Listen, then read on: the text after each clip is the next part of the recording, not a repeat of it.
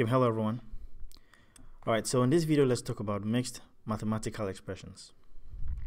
Okay, so the way Java works, it may confuse you sometimes when you're mixing, certain math expressions. And so let's see this. If I declare a variable of, let's say, type short, right? And I call this first number, and I declare another variable of, say, type short, and I call it second number. Now let's initialize first number to 2 and second number to 3. If I come here and I create a variable short, right, and I call it result, and I set it to first number plus second number, and I try to print this out, system.out.println result. Well, yeah, let's just say result. Now this looks just fine, right? I'm basically adding two short values, and I'm storing the result. Okay, 5 in a short variable, because actually this result variable of type short can hold 5. It can store 5. It has space to store 5. But when I compile this, I get an error. It says possible loss of precision. It says it found an int. It requires a short. It requires a short because I declared this variable to only hold short values. So it's requiring a short value, but it's saying it found an int. That means that it found an int here. Although I declared these two values as short values, when they were added up, for some reason it became an int. That's how Java treats shorts, byte, and int themselves. Anytime you mix these data types, let's say in a mathematical expression, you're adding them up, subtracting them up, mixing them anyway in math. If you're adding short, byte, and int, the result becomes an int. It doesn't matter. If you, in this case, we were adding two short values, the result became an int. That's how it works. That's how they're treated. Anytime you're dealing with shorts, bytes, and int in math, the result, okay, after the calculation becomes an int. And so what that means is the value that's going to store the result also has to be an int. So over here, it's telling me that it found an int here, but then what is actually required is a short, because I declared this variable as a short. So I need to make sure that because this is resulting in an int, I need to make sure that I'm declaring this as an int. And so that will fix it. If I change this to an int and compile this, it fixed. Run this, and we see 5. Now let's take it back to where I had a short. We still have the same issue here. Now another way we can fix it is by using typecasting, which we talked about in the previous video. And so I know that this is an int over here, but what is required is a short, because I've declared this as a short.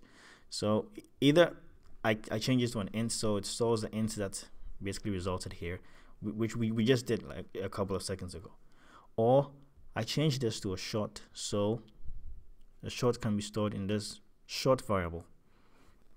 And so I can, even though this is resulting in an int, I can use typecasting, right? Surround everything with parentheses. Basically, I'm basically typecasting the result of first number plus second number to a short by using typecasting. Remember, typecasting, you type in the data type in front of what you want to typecast in parentheses. So I'm converting the result of this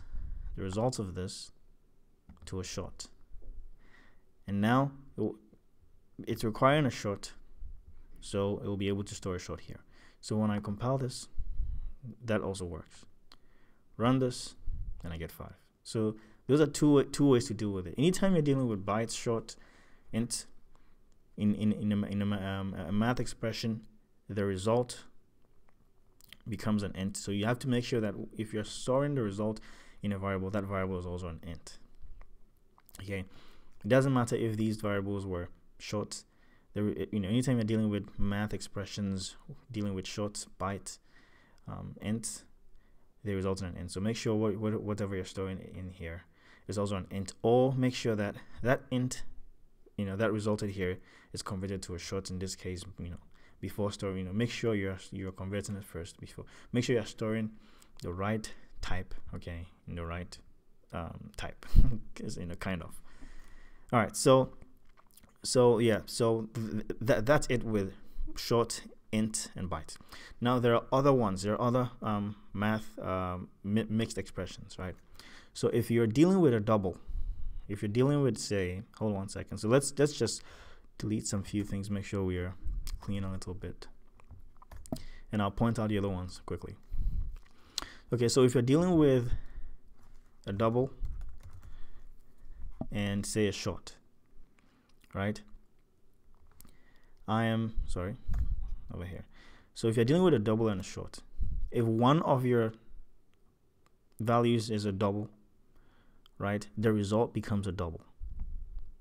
Anytime you're dealing with math expressions, and one of your operands is a double, it doesn't matter if the other one is not. As long as one of them is a double, your answer results to a double. And so you have to make sure that the value or the variable that's storing the result, is also a double. Now this is a short, so when I compile this, I'm going to get an error. Say it's possible loss of precision. It's saying that, hey, one of these was a double, and so the whole thing evaluated to a double. And so you need to make sure that whatever you're trying to store the result in is also a double. It's saying this is a short. This is too small for this double that's being about to be stored here. And so make sure you make this big enough. Make sure you make this a double, right? It's saying required short because, of course, we declared this as a short, but it found a double, meaning this evaluated to a double because one of them was a double. And so we can fix this by changing this to a double, and so that this double can be stored here, and that's fixed. Or let me just go back to where we were. Or this is a short, all right, and if this is resulting in a double, we can change everything using typecasting to a short, so we can be able to store short in a short variable or a short value in here. Typecasting, we type in the name of the data type, surrounded in parentheses in front of what you want to typecast. In this case, the result of first number plus second number. Compile this, and that also fixes it. All right, so that's when you have a double in your calculation. That's when one of your operands is a double. The whole thing evaluates to a double. All right, what if you have a float, at least one float in your calculation? It doesn't matter if this is say an int. It doesn't matter. As long as one of them is a float, the whole thing evaluates to a float. So let's just clean this up a little bit. It doesn't matter if the other operand is an int. As long as one of them is a float, the whole thing is a float. The whole thing evaluates to be a float. Now over here I have a short, right, storing the result. When I compile this, it's going to complain. This evaluated to a float because one of them was a float. But it's trying to store a float in a short variable and saying, hey, possible loss of precision, this is too small for a float. So either make this a float, compile this, and it works. Let's undo it to where we had an error. Or make sure that this float is converted to a short before you store it in this short variable. So yeah, so I'm going to typecast this to a short before I can do that. Now that works. If you have a long, everything you evaluates to be to a long, and so you have to make sure that this parentheses doesn't matter. You have to make sure that, see, it found a long because if one of them is a long variable, this whole thing evaluates to a long, and so you have to make sure that this is a long, so we can hold the long value here. Or you have to make sure, let's go back, that if you want to really store a short, you convert everything using typecasting.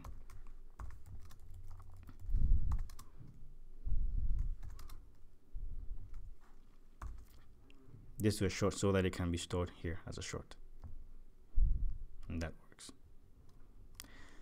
All right, so what if you have something like a long, or let's say a double and a float? The bigger value. Now this worked, right? But let's just break it down. The bigger value is what's evaluated. So basically, this will evaluate to a double because a double is bigger of these two.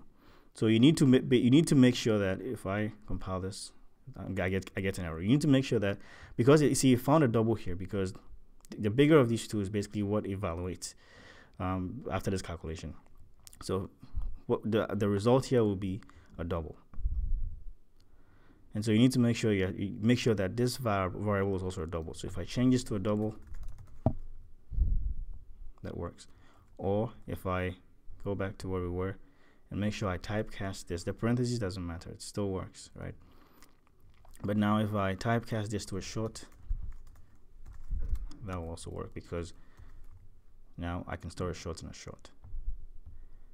If I have a double and a long, now we know that a double is bigger than a long, and so we know the calculation first of all here is going to evaluate to a double. It found a double, it required a short because this was declared as a short. And so either I make sure that this is a double, and that works, or let's go back to where we had an error. This is a short, right? If we really want to store a short, we have to make sure that this double that this calculation resulted to is converted to a short using typecasting. The space doesn't matter, it still works. It still works without the space, with the space and without the space. And so when I run this, it works. All right, so I wanted you to have an understanding of this because all this is important. All right, so yeah, if you have any questions, please comment down below and I'll do everything to respond to them. Just make sure you have a fundamental understanding, you know what's happening. And when you do this, then when you're working with your programs with numbers, you'll be fine. But if you have any questions, comment down below and I'll do everything to respond to them. Thank you very much for watching. Take care of yourselves, and I'll see you next time with the next video. All right then, bye-bye.